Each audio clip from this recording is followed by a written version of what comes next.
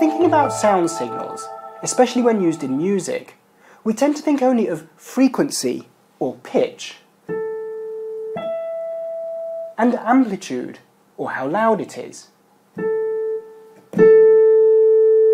However, there is a third property of a sine wave that can be changed, and that is its phase. To demonstrate what phase is, let's take a sine wave. We've already seen how we can change its frequency and its amplitude. We can also pause a little before playing the last note. We've delayed the last note in the scale, shifted it a little in time, or, to put it another way, we've changed its phase.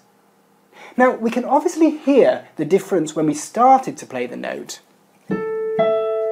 But once the note is playing, it sounds exactly the same as it did when I played the scale before without the delay. This is because our ears are much less sensitive to changes in phase than they are to changes in amplitude or frequency. So why is phase important? Let's take a sine wave with a frequency of 440 Hz. That's the note A above middle C on the piano. Now I'm going to take another sine wave with a frequency of 660 Hz. That's roughly the note E above the A we had before. But instead of playing the A and the E together, I'm going to play the E a little after the A. Shift it in time slightly. Now I'm going to add them together. This is the wave that I get. You can hear the two frequencies playing. However, if I start to change the phase of the second wave, look what happens to the shape of the wave when we add them together. They still sound the same, but the shape of the signal has changed. Therefore, if we are to accurately represent this signal as a series of sine waves, like a Fourier series does, then the phase information of each wave is important too, as it has an effect on the overall shape of the signal. So, how do you represent this shift in phase mathematically? Let's take two sine waves. We'll draw our first wave in blue, and it has a phase of 0. The other we'll draw in red, but shift it by 30 degrees. Now hang on a second. We've just been talking about changing the phase of a signal by shifting it in time. How comes we're suddenly talking about angles? Well, remember what Fourier said about signals in general. He said any function of a variable can be expanded in a series of sines of multiples of the variable. Our variable, or in other words, the thing that goes on the x-axis, is time, as we are talking about sound signals. However, when Fourier came up with his theory, he was measuring heat flow, so his variable may well have been distance. Therefore, we need some common variable that can apply to all types of signals. When talking about sine waves, angles are the common variable. This variable can then be scaled to apply to whatever signal we are dealing with. So in our example, if we have a sound wave with a frequency of 660 Hz, it means that the air around our ears is being compressed and expanded again at a rate of 660 times per second. This means that the time it takes for one compression expansion cycle is 1/660th of a second. It takes 360 degrees to complete one cycle of a sine wave. That's one complete rotation of the line within the circle. Therefore, we can map the time it takes for one cycle of our sound signal onto the 360 degrees of a circle. So if we want to phase shift our signal by 30 degrees is a 1/12 of 360 degrees, one cycle of the sine wave. So for our 660 Hz signal, which takes 1/660th of a second to complete one cycle, a 1/12 of 1/660th of a second is 0.00126 seconds. So to convert from the angular variable of a sine wave to the time variable of our signal, we divide the angle by the 360 degrees in a circle and multiply by the period of our signal, in this case 1/660th of a second. But remember that multiplying by the period of a signal is the same as dividing by its frequency. After all, what is frequency? It's the number of signal cycles per second. 660 Hz means 660 complete sine wave cycles per second. What if we wanted to go the other way and convert from the time variable of our signal to the angular variable of a sine wave? In this case, we divide by the period of our signal and multiply by 360 degrees. Alternatively, because this time we divided by the period, we could just simply multiply by the frequency instead.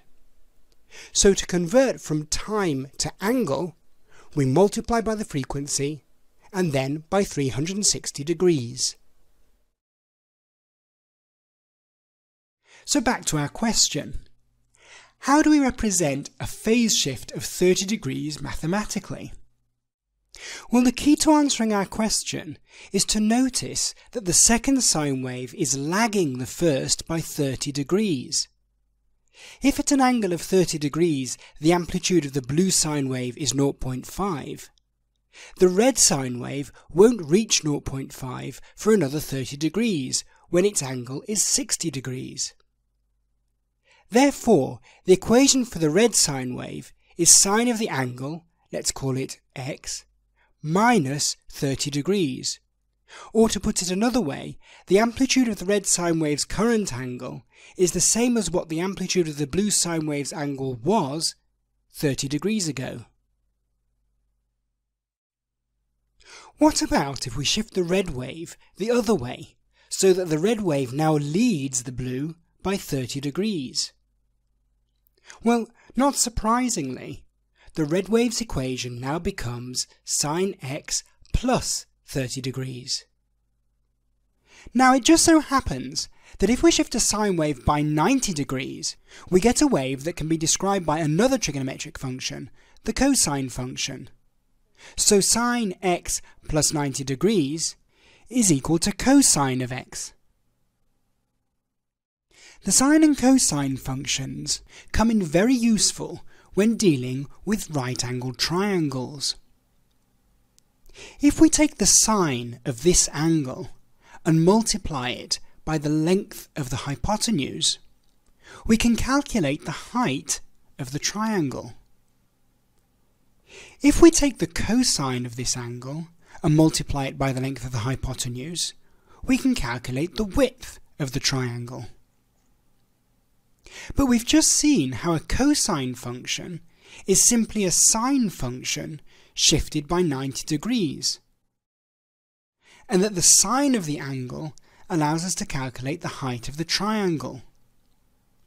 Look what happens if we rotate the triangle through 90 degrees. What used to be the width of the triangle has now become its height. So the sine of any angle, let's call it x, plus 90 degrees, gives us the cosine of that angle. So now we have two ways of looking at a sine and cosine function, either as a wave whose phase we can change, or as a triangle whose angle we can change. But why is this important? Why bother with a cosine function at all if all it is a sine function shifted along the x-axis by 90 degrees? To answer this, we need a map. I'm standing at point A on my map, and I want to get to point B, which is behind me over there. Now, there are two possible routes I could take. I could take the shortest route and go straight there.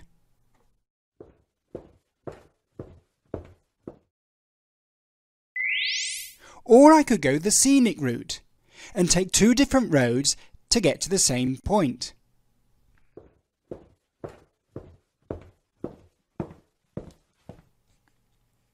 Now if we look at our map in a more schematic form, we can see that the roads form a right-angled triangle. I could describe the direct route by the distance I walked along the hypotenuse and the heading or angle I set off in to get there. Alternatively, we could get to the same point on our triangle via the scenic route by first walking along the side adjacent to the angle, and then walking up the triangle on the side opposite the angle. So even if we don't know the heading or angle we need to set off in, so long as we know how far across and how far up the triangle to go, we can still reach our destination. When we looked at the rotating triangle before, we saw that this angle corresponded to the amount by which we had shifted the phase of our sine wave. It may not surprise you to learn, therefore, that just as we can describe any heading by a combination of a cosine and sine function, we can also describe any phase shift by adding together two different waves, a cosine wave and a sine wave at the same frequency, simply by altering their amplitudes in a certain way.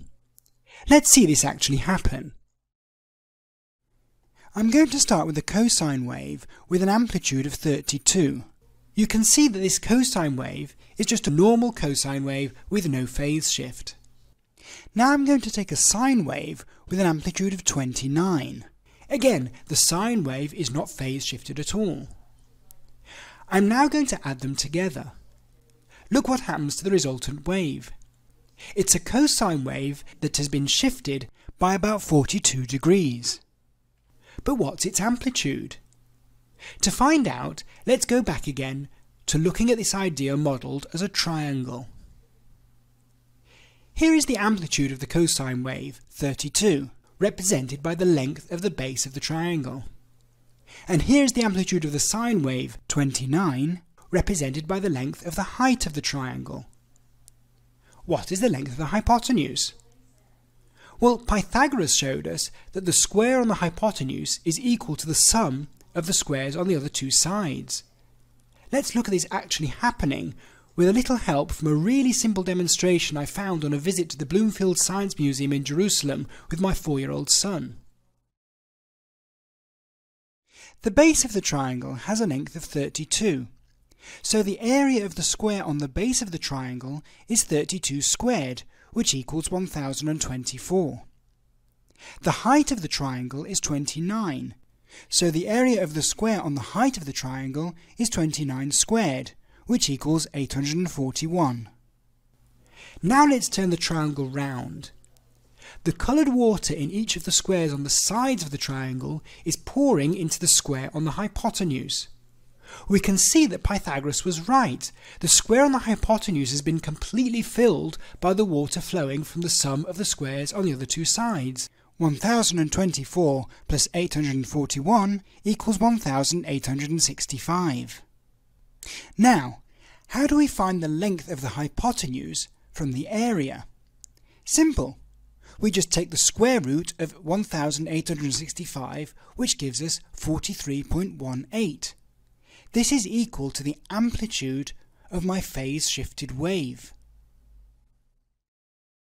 How do we work out the angle of the phase shift based on the amplitude of the cosine and sine waves? Well, again, we look at it as a triangle. If I increase the width of the triangle but keep the height the same, the angle decreases.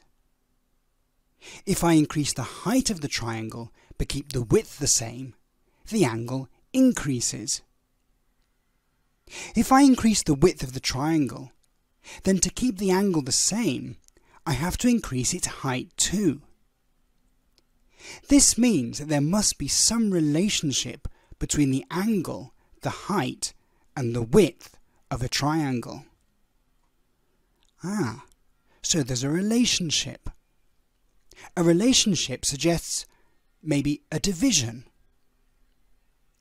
Keeping the width of the triangle the same and increasing the height makes the angle grow.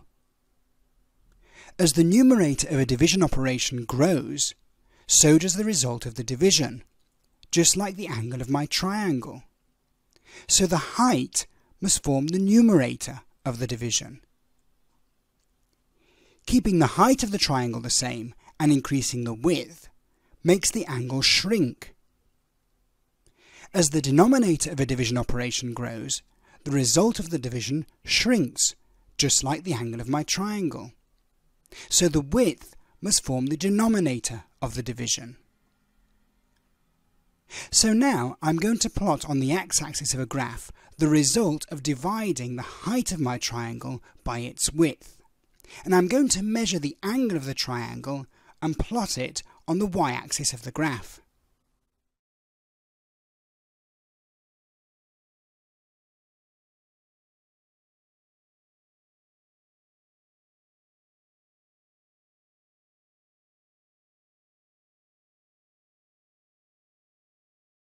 When I join up the dots of the graph, we discover something. There is a relationship between the width, the height and the angle of a triangle, but it isn't a direct or even a linear relationship. That is to say that dividing the height by the width isn't enough to give us the angle. There must be some other operation we need to do before we can recover the angle of the triangle if we know only its width and its height. How can I calculate the actual angle from this relationship? In order to calculate the height of the triangle, we multiplied the hypotenuse by the sine of the angle. In order to calculate the width of the triangle, we multiplied the hypotenuse by the cosine of the angle. Therefore, maybe we could recover the angle by dividing these two expressions. The hypotenuse times the sine of the angle divided by the hypotenuse times the cosine of the angle. Well, if we do that, the first thing we notice that it doesn't matter what the length of the hypotenuse is, as the hypotenuse is just divided by itself, which equals 1, and we are left with sine of the angle divided by cosine of the angle. But this is equal to yet another trigonometric function, called the tangent function. So to recover the angle, we use the inverse tangent function, and that is what we have drawn on the graph. So to calculate the phase shift of the wave we made before, we divide the amplitude of the sine wave by the amplitude of the cosine wave, and then take the inverse tangent function. So from the previous example, if my sine wave has an amplitude of 29 and my cosine wave has an amplitude of 32, then to work out the angle, I take the inverse tangent of 29 divided by 32, and that's how I arrived at my result of 42 degrees. So by adding together a sine wave and a cosine wave of the same frequency but different amplitudes, we can change the phase of the resultant wave. At school we all learned that there were 360 degrees in a circle. However, there is another way of measuring angles, and that is in radians. The definition of 1 radian is that angle for which these 3 lengths are all equal. So for example, if the radius of my circle is 1, then at an angle of 1 radian, the length of this arc will also be 1. If I now increase the angle to 2 radians, what will the length of the arc be? Well, that's easy. The length of the arc is always equal to the radius times the radian angle. So on the unit circle, that's a circle with a radius of 1, the length of the arc will be 2, just like the radian angle. Now you might recall that the ratio of the circumference of a circle to its diameter is 3.1415926535899, or, as it's otherwise known, pi. The diameter of a circle is simply twice the length of the radius. So the circumference of the circle can be calculated by multiplying pi by 2 times the radius. On the unit circle, the radius is equal to 1.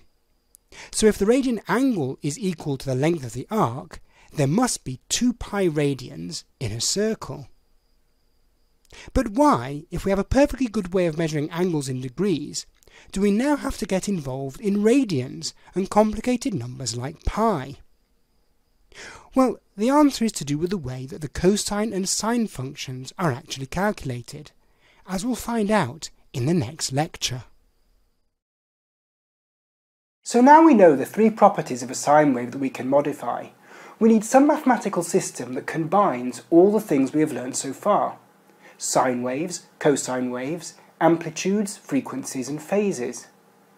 This was the point at which I finally lost the plot back in my days at university, as we are now about to enter a world where numbers are both real and imaginary, and where the square root of -1 actually exists.